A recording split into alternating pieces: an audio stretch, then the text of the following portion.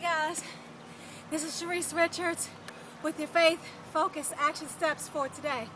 I've just finished a 5-mile run. As you guys can see, I'm out of breath.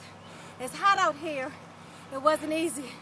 But one of the reasons why I love to exercise is that it clears my mind and allows me to get focused on what I need to accomplish for the day.